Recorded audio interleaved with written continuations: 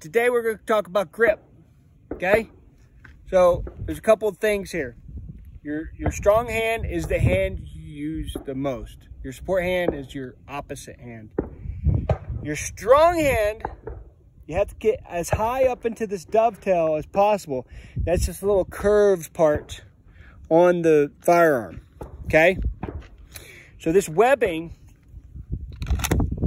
right here in your hand, your strong hand, needs to get high up in that dovetail. So right here, just like that. From there, you wrap your 3 amigos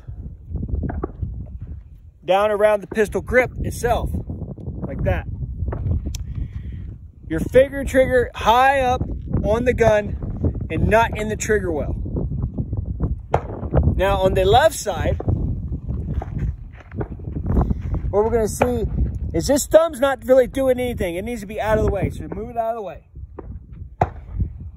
Your support thumb, point it to the target and open these fingers up to lock the wrist and find a touch point on the gun and then fill this gap in, like so. That thumb's not really doing anything, it's just a touch point. You're not pressing with it or anything like that. You're trying to make a vise with your hands, okay? And it doesn't need to be gripped very hard because then you'll be shaking, okay? You gotta find out what's comfortable for you.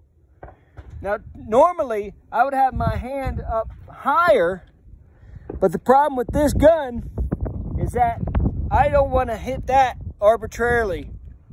I want to make sure I'm clear of the magazine stop, or excuse me, the slide stop or a slide release, however you want to call it. But basically, I don't want to actuate that when I run out of rounds because I want it to operate correctly. So my touch point here and here, and I try to make sure that I'm clear of the slide stop. All right. So now I'm gonna go over. I'm gonna do a slow motion video of my grip so you guys can see what's going on there.